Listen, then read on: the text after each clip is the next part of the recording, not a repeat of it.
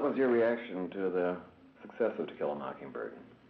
I often wondered how an author who wrote what became an immediate smash would react. Well, my reaction to it was not one of surprise, it was one of sheer numbness.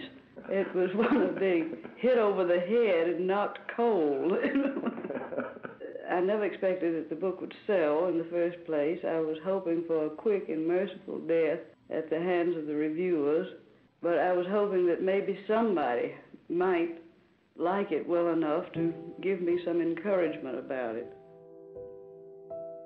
That was Harper Lee in 1964, talking about what was believed to be her first and only novel. But that all changed in the fall of 2014. Now to the literary news that has so many people excited. HarperCollins is going to be publishing a second novel by To Kill a Mockingbird author Harper Lee.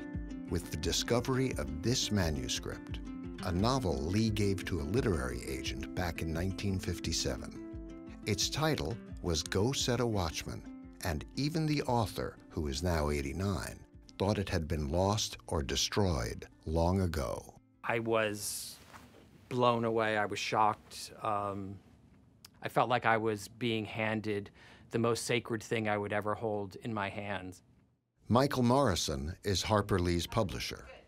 I didn't tell anybody about it. I locked it in my drawer. At the end of the day, I put it in an inner office envelope and carried it home and kept thinking, please, God, don't let this be the day I get hit by a bus or get mugged.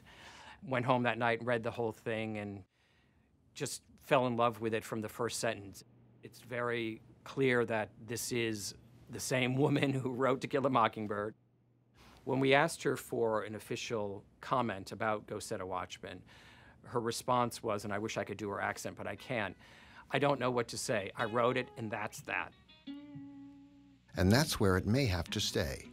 How and why this happened is a mystery unlikely to be told by Harper Lee.